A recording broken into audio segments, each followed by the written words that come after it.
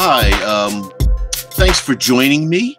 This is our Daily Deep Dive with DBJ, and today we will talk all things futurism and post-scarcity in the eclipse phase world or transhuman world in which you prefer to game. So we're going to talk post-scarcity and what that means, and is there a way for us to use that in transhumanism and post-human futuristic games.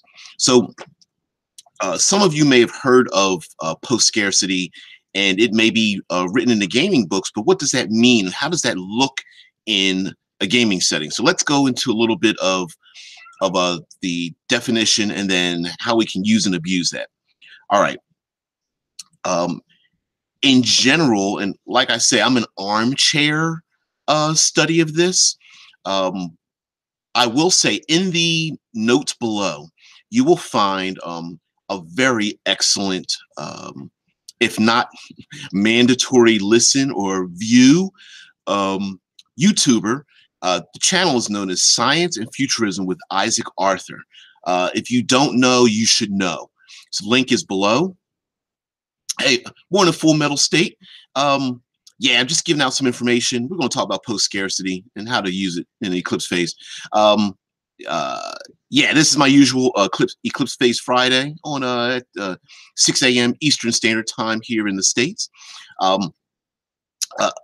Isaac Arthur, Science of Futurism with Isaac Arthur is great. He does have a self-admitted verbal tic, a speech impediment.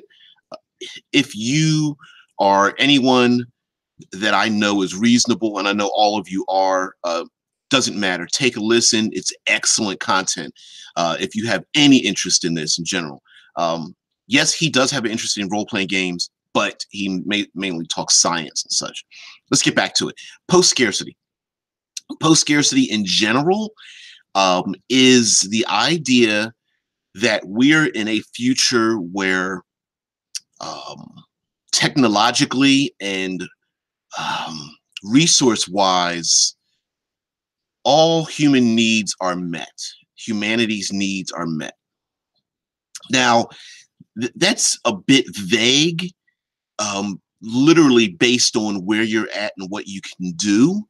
So I'm thinking there's probably 3 categories of this, and then we can expand on that later.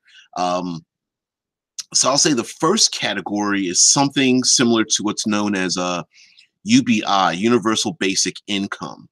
And in a post-scarcity world, what that would mean is that the very basics of human needs are met. So maybe those living in a habitat or a dome city or a spindle or an O'Neill cylinder somewhere out in the solar system, their housing, their food, very basic clothing and entertainment is all met. And so that they do not need to, wow, how to say this without being very political, that without them doing anything, they could just sit at home forever and they would still have a place to eat. I mean, they would still have food, clothing, and shelter.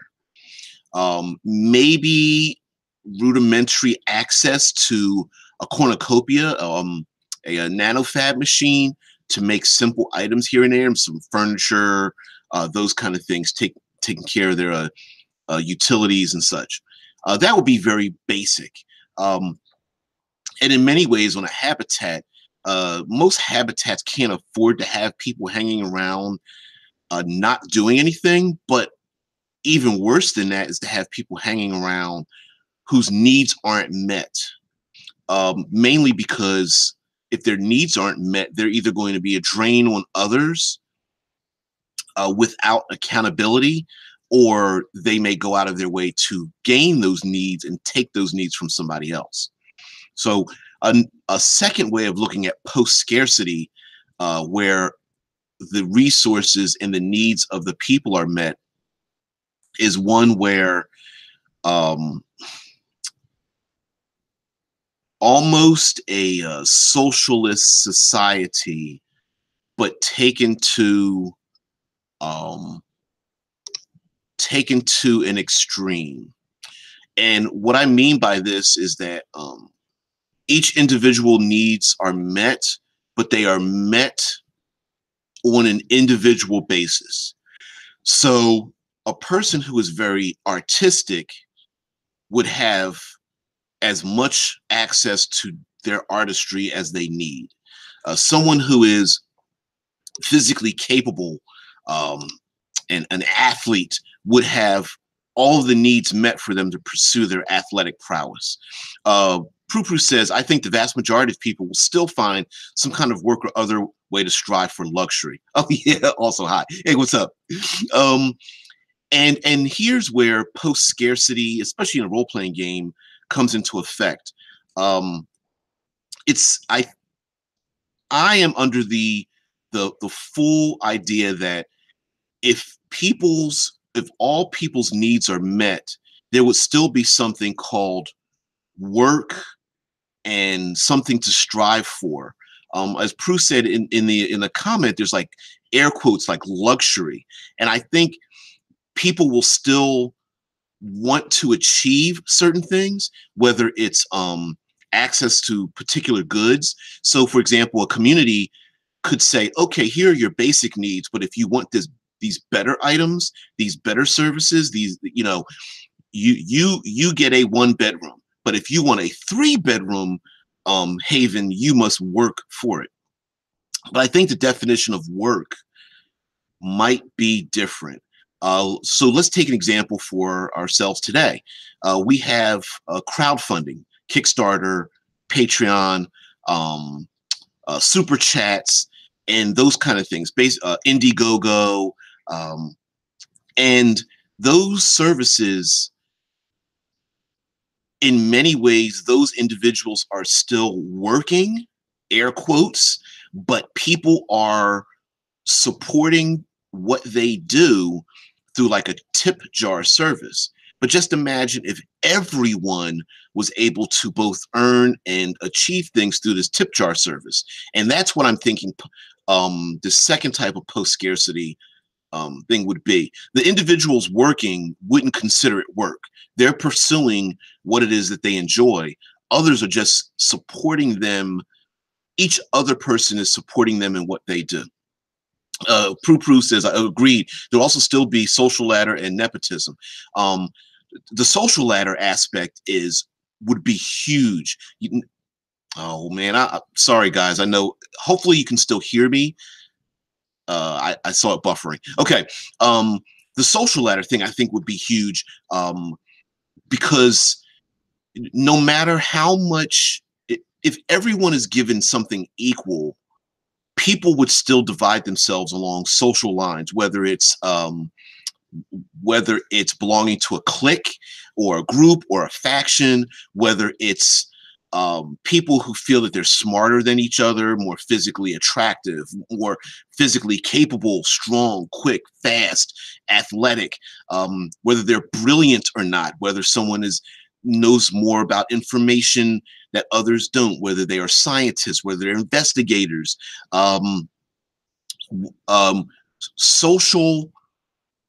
social ladderism for its own sake. Some people are just very good at manipulating the social strata and saying, hey, I am at a tier above you because I say I'm at a tier above you. Similar to the fashion industry, the fine arts, whether it's in the ballet and dance and theater and such. There's the fine arts industry is completely based on the idea that there is this higher level of artistic appreciation, and you may or may not be part of that. Also, there's the idea that in a post-scarcity world, let me just describe this third part to you. people may choose instead to voluntarily give up some of what they want for the greater good in a post-scarcity world. For example, you may have people, it's not that there's a higher power making things, socialist and giving everyone everything. It could be that people are choosing to live psychologically abundant, not physically abundant. What I mean by that is implants, virtual reality, um, breeding amongst themselves, drugs. These things may be covering up or used to filter out the worst parts of society. So an example would be maybe life is a little bit difficult, but the lower strata have easy access or free access to a VR world, and in the VR world, they're able to pursue things that they want, even though their physical world they may live in small, typed, cramped spaces. And so, for very short periods of time, they have a very hard life, but then they can delve into like a virtual reality world, or they activate a chip that makes them happy to work hard, or the working conditions are really tough, and they use work to earn credit so that they can engage in a VR world. Now, um, as I said, this is a voluntary social thing. If you're talking more of like a fascist regime where they force everyone to basically get chips to be happy that they're working hard, I'm not talking about like a neurological slavery, which would be something else. I'm talking about people who voluntarily choose, like in the movie Equilibrium, everyone's choosing to stop, periodically and take their it wasn't called Equilibrium, it was called uh protism.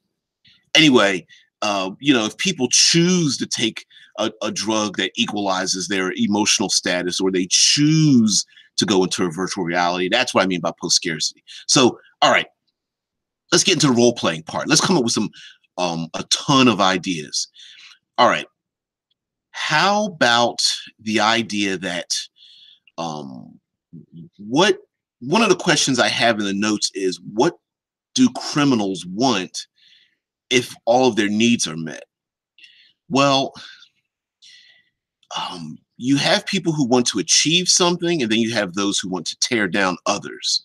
The tearing down others part goes back to the socialism and the nepotism and the cliques, the factions, the people who are hyper aware of, I am at a higher or lower status than somebody else. And so you're going to have criminals who want to embarrass others, to cast a light that's going to make someone else look bad, to want to expose others' weaknesses, and to um, just in general tear down someone else socially. Right now, on an emotional level, some people might want to do that just because out of anger or jealousy or pride, or just general greed and that kind of thing. But you may also have criminals whose job it is almost a mimetic assassin, right? So not a physical assassin where someone assaults someone, but instead a mimetic assassin may be someone who sows discord in someone else. So let's go to a specific example.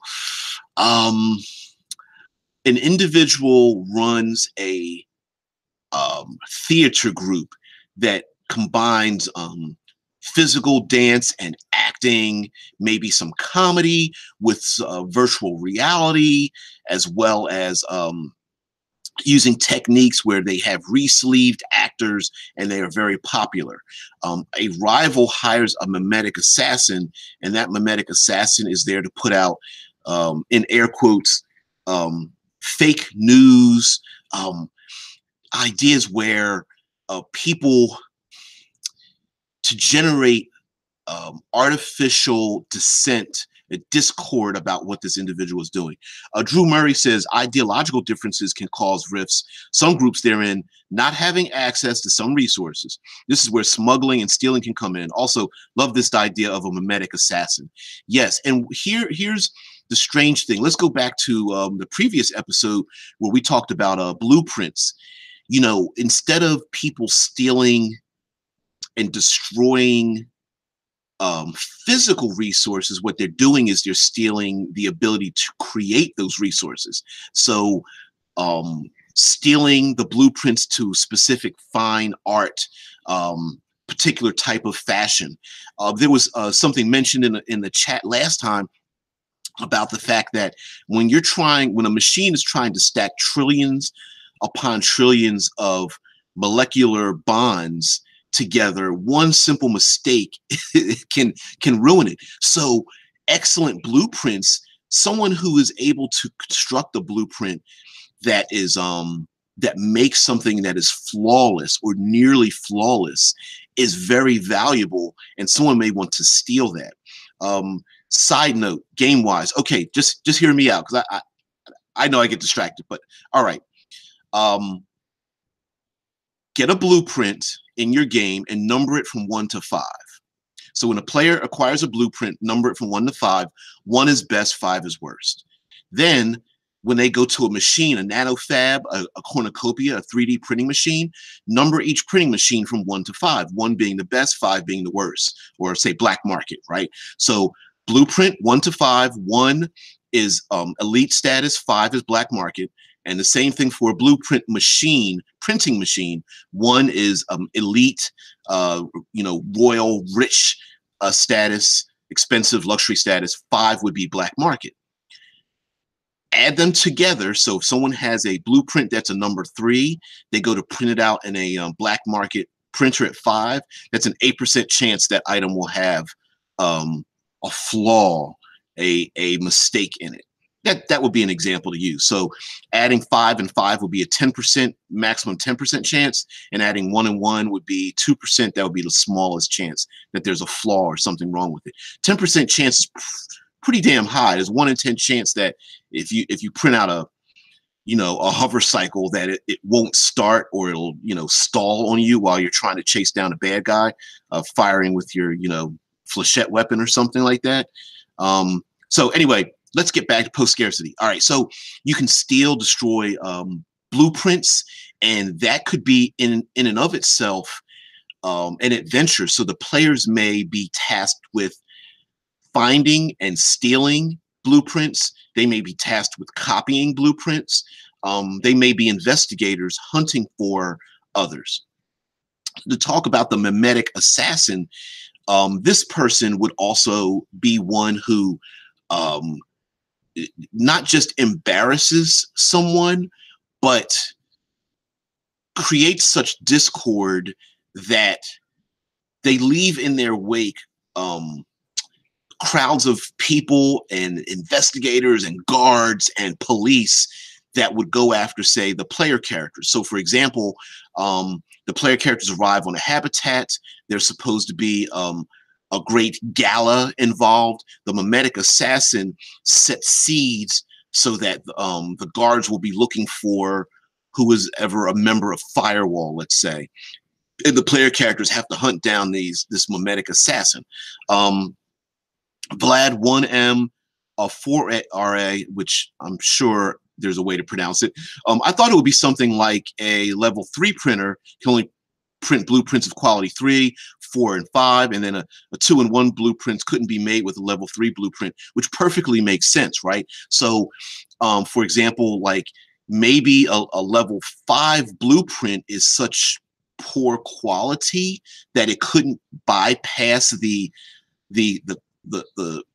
quality of the printer, or maybe the blueprint might be made in such a way, let's say it's a copy of a copy, right? And so there's copy protection. So a level 1 blueprinter would say, well, look, I'm not printing, level 2s or 3s, or vice versa, right? So a level 5 blueprint, however you want to do it, wouldn't print the other levels because it knows that it's a copy of a copy and that the quality itself will be bad, or it does it as a safety measure because to prevent theft of these ideas.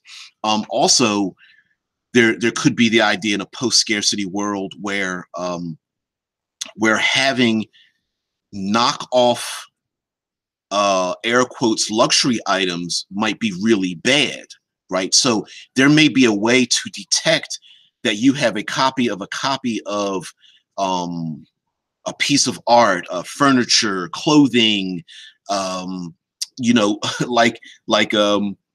stealing videos and movies or VR worlds. It may be a faux pas in this particular location to have a copy of a copy and have it stolen on the black market, whereas maybe somewhere else in the Outer Rim, stealing that stuff may be cool. So the player characters could be thieves that go into the inner world, the inner circle of the asteroid belt, which would be the asteroid belt, Mars and Luna and Earth's area, Venus, Mercury, stealing or copying Zoxing blueprints and then taking them out to the Outer Rim, and people paying a premium because maybe they don't have the resources or intelligence resources to create these complex VR worlds.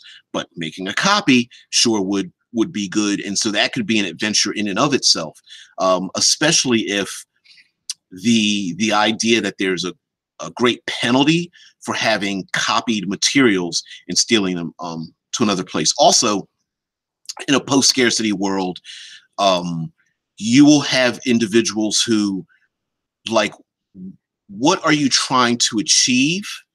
And people may be for or against a greater achievement. So, for example, a habitat may be growing large for its population, and there may be a socio-political leader who wants to separate and wants to take 10,000 or 20,000 out of the 50,000 people who live in a habitat and move somewhere else. Well, that means they're going to have to use a lot of resources. The population's going to have a drop in brain power, and they want to take these other individuals to someplace else. Drew Murray says, "Ooh, elaborate copy protection could be circumvented by older, rarer technology that's outlawed." Yes, absolutely. And just in our time, if you have an older phone, it may not be able to run certain apps, right? Or let's go back further. If I'm an old head, so I remember floppy disks. If you had an operating system that was advanced, it could or could not run something older, or you may have a floppy disk that had a version that could break copy protection that today we just take for granted. Oh, well, we know it's protected. There's no way to break it, to hack it. But really, in reality, there is a way to hack it. We've just dropped it or forgotten it. So imagine, if you will, let's think about the eclipse phase world. In the eclipse phase world, Earth is a wasteland, irradiated, for good or bad, or depending on your setting. Maybe that irradiation is a lie, and there are far more survivors on Earth than anything. But anyway, so Earth is this post-apocalyptic world, but the rest of the solar system is heavily populated.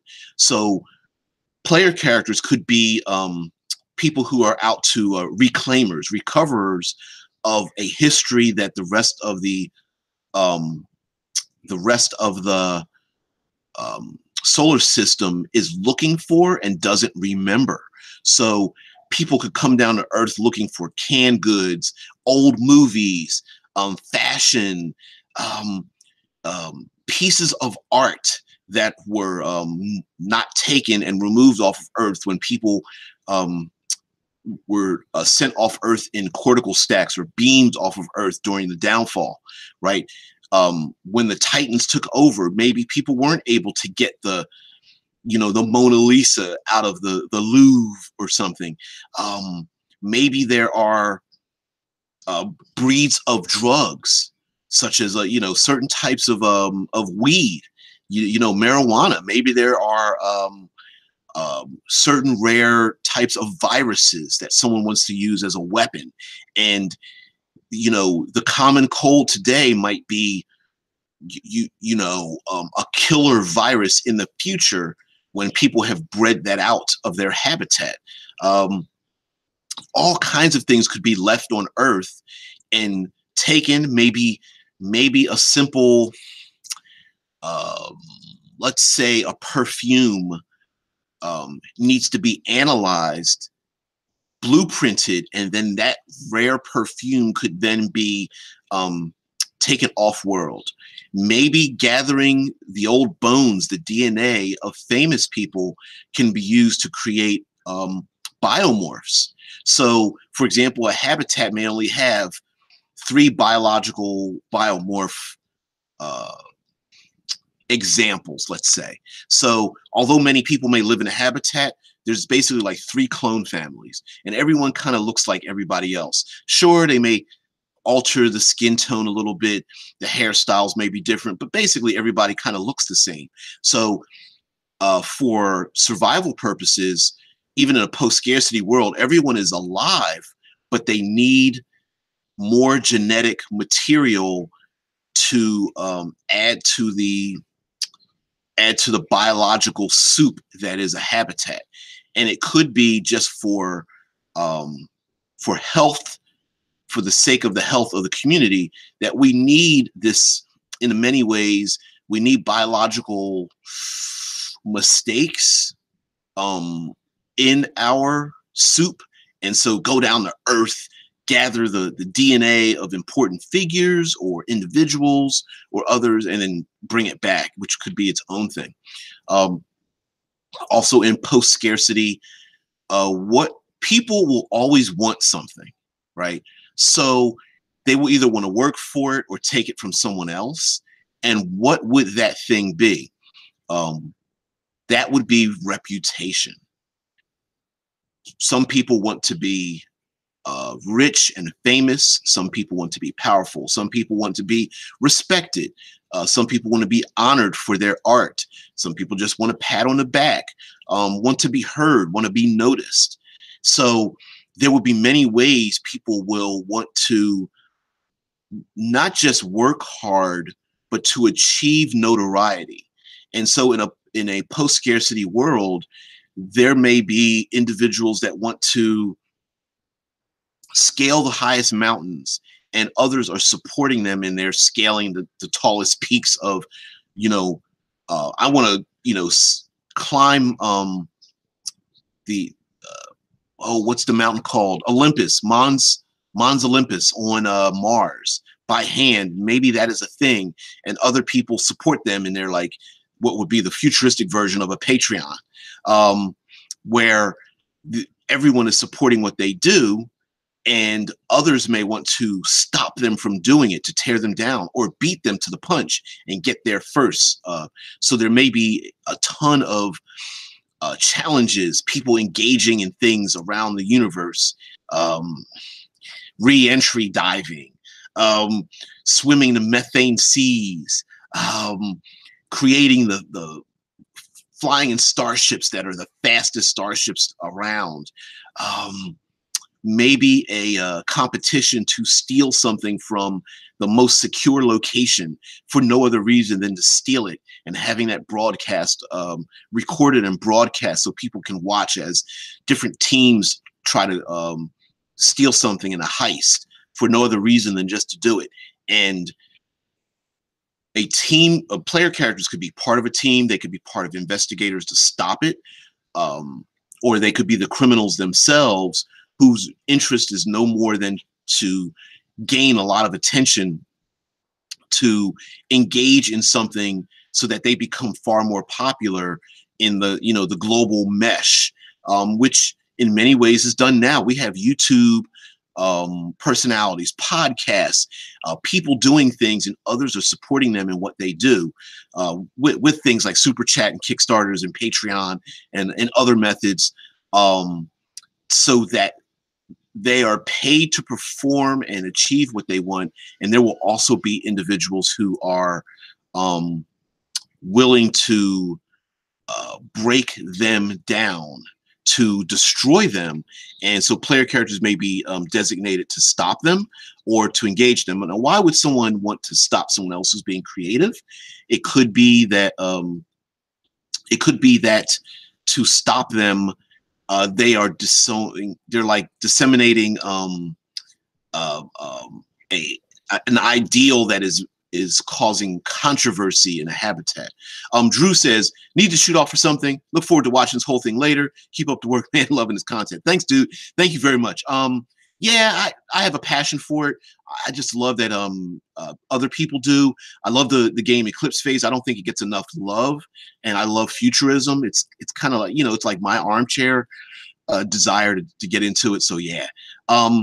Yeah, there could be someone who's gaining a lot of popularity, and they are sowing discord in a habitat or a dome city. And because of the freedom, maybe the authorities are like, well, they're just allowed to do it. But the player characters may be hired to say, look, you gotta shut this person down. They're telling people not to go to work. They're telling people not to. We have an important project. We need to find this aquifer because our hab needs water sources, and there's limited water sources on Mars, and so we need at least 500 people controlling the AI machines to dig and find and use the aquifers to purify the water, get the minerals out of it. And this person is telling them not to do it. No, we need to survive. This is something that we want people to desire to do, so we need to stop this person. Then again, let's say there's a criminal who is using black market techniques to insert a passivity into people's cortical stacks. So when someone resleeves, they are resleeving into someone who enjoys working hard and not getting rewarded for it.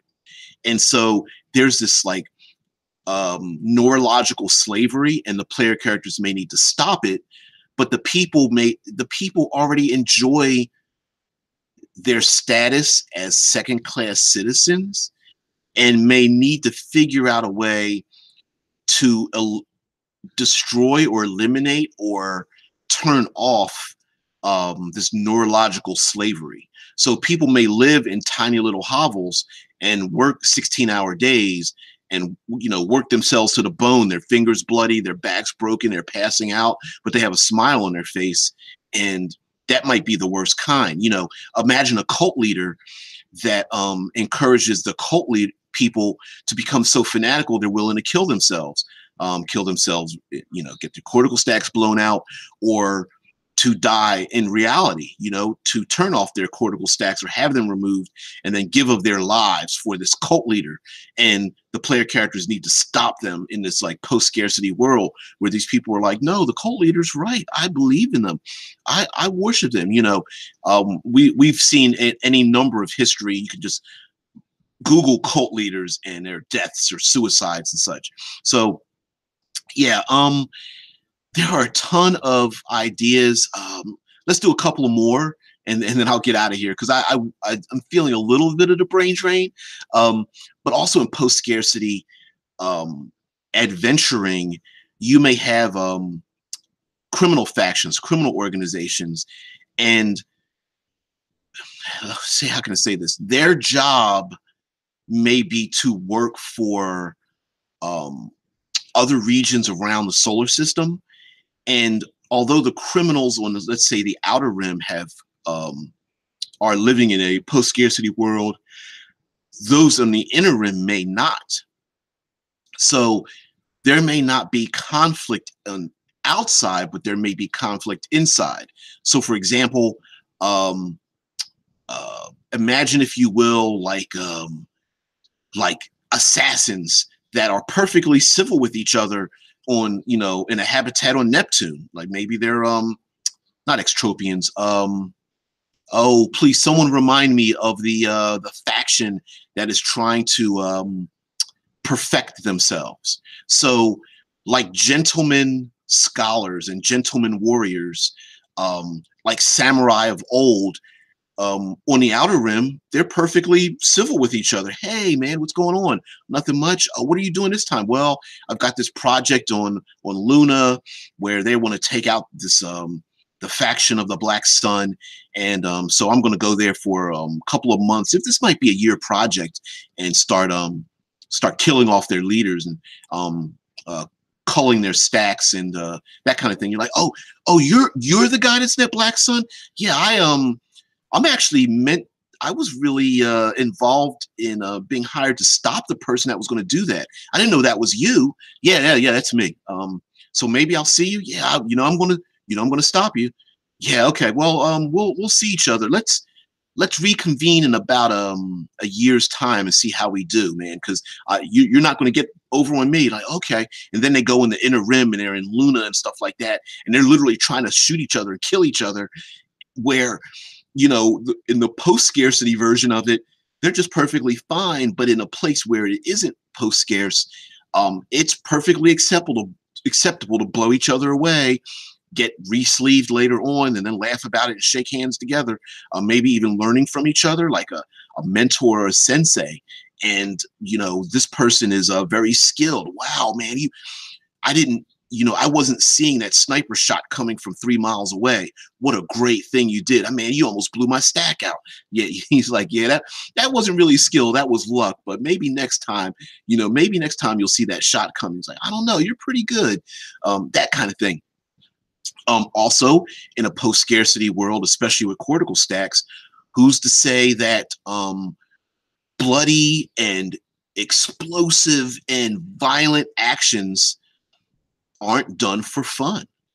For example, let's say there's a popular television show on the mesh online involving the machinations of a family and their business, and they're trying to kill each other. And in this family, it's so much drama. There are one Scorpio, and he runs around with a samurai sword, and the other one's name is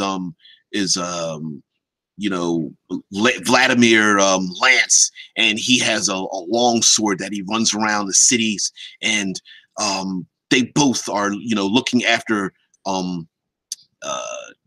Adrian so and so, and like basically a drama, but living out in reality in our world, over dramatized as people log in and can see through their eyes and feel what they're feeling, and they're literally trying to kill each other, and other innocent bystanders may be involved in it. So you have this television show where the player characters are involved in it, or maybe they're investigators to stop it, but they know that in a reputation society, people love this show, that there may be individuals that may be even hurt, harmed, or killed while this show is going on.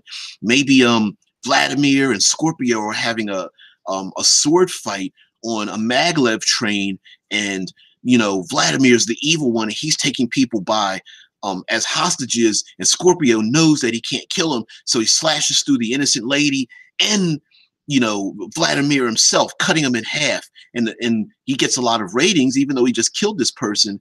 And of course they're dodging the authorities. You can get really bizarre in a post-scarcity world when people are trying to pursue what they want. In a great world, people would pursue their own dreams and aspirations and desires and wouldn't harm somebody else. But what if you have psychological issues that impact on someone else? In a post-scarcity world, you have yourselves, let's go down the rabbit hole. We've got pedophiles and sexual predators. We have serial killers and sadists. If they are allowed to engage in these things beyond, let's say, a virtual reality world, and go into the real world and in real life, the IRL, and start engaging in these things with so much content. Maybe they have subscribers to their killing content. Maybe they have Patreon rewards as to who they will kill next or how they would kill them. Maybe people suggest to them where the type of people they should attack. Maybe there's a group of pedophiles that want these that are like fans of a particular pedophile and want them to go after particular children of famous individuals or something like that. You can go really, really dark with dark sadists. And so the player characters are out to not only stop what's going on, but to blast the cortical stacks out of the back of the heads of all of these individuals that are spread around the solar system. That would make a really cool, really interesting, really dark mission statement for everyone else, to go around and just like, cap the brains of these people who, in my opinion, are extremely harmful. But anyway, I'm thinking I'm going to stop it there. Thanks, Drew. Thanks, Vladimira. I guess it is Prue, Full Metal State, and everyone else who sees this. Yes, today is Eclipse Phase Friday. Although I do go live on my channel 6 a.m.-ish Eastern Standard Time. So just if you want to join in, get a notification. If not, doesn't matter. Check the notes below. By the way, check out Science and Futurism with Isaac Arthur. Excellent series. Verbal tick notwithstanding, I don't care. I love it. You guys should check that out. I don't know this person, although he lives in Central Ohio, so that makes us Ohioans, brothers in location. Anyway, that kind of thing. Oh, Vladimir, I hope that means I'm pronouncing it right. Thanks. Thank you very much for joining in. As always, love the idea of futurism and eclipse phase. If you guys have any questions or subjects you want to come up with or whatever, I may not be able to respond, but I read every comment and content, and hope you guys join later. So thank you very much for joining me. I've got to go to work because I do these things just before I go to work. So again, thank you very much. I'm DBJ, and I'm out.